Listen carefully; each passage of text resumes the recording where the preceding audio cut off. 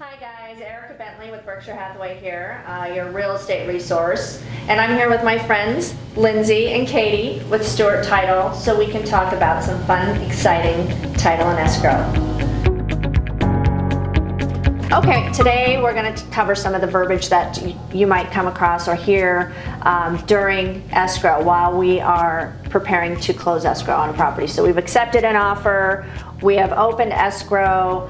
Some of the things that we might refer to are like EMD, earnest money deposit. And I get a lot of questions, what is earnest money deposit?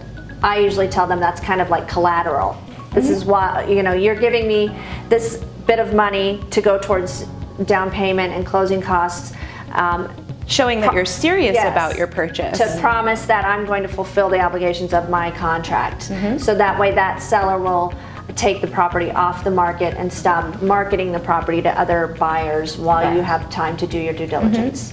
And on the topic of contract, like you said, sometimes people refer to it as an O and A, so you'll hear that a lot, which means offer and acceptance. You hear it called a purchase agreement, contract, RPA, ratified contract. So everybody kind of has something different that they call it, but it really all means the same thing.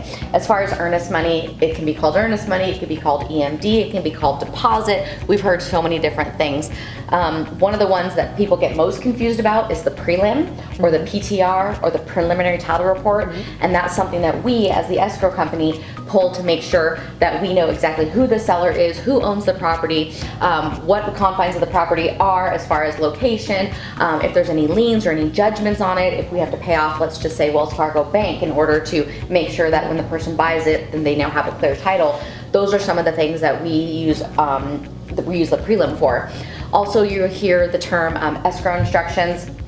You'll hear the term early release of funds, and again, those are just things that are done internally at the escrow company that either give you the guidelines of the contract or give us permission to release money.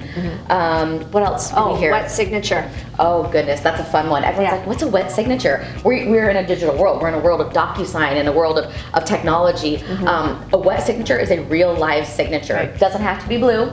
Everybody thinks it does. It does not have to be. You can use black ink, but a wet signature is just a real live actual signature. And so here's a funny thing with wet signatures. I think it's odd. They'll ask for a wet signature.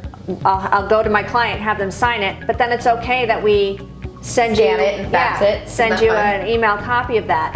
Are there cases when that won't work? When it actually has to be done Absolutely. live? With the grant bargain sale deed or the GBSD or the deed, that you'll hear that one too, that is actually the recorded instrument that changes the ownership from, let's just say, Erika to Katie. That one has to be done with an actual live signature or a wet signature, and they do not accept any type of copies for that. Okay, so that would be pretty much the only instance. Otherwise, the only real difference is you can do one of them handwritten and then send me a copy, or the other we can do electronically. Correct. Okay. Any other terms that you can think of that?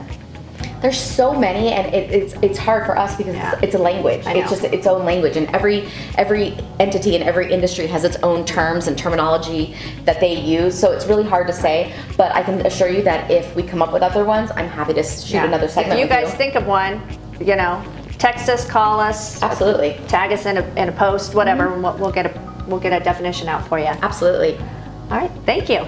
Thank you so much for joining us for another segment of Real Estate Resources. We have Erika Bentley with Berkshire Hathaway Group and Katie and Lindsay from Stewart Title. It was a pleasure. If you have any further questions or anything that we can address or discuss for you, please let us know. You can send us an email, send us a text, or comment in the messages, and we're happy to answer whatever questions we can for you.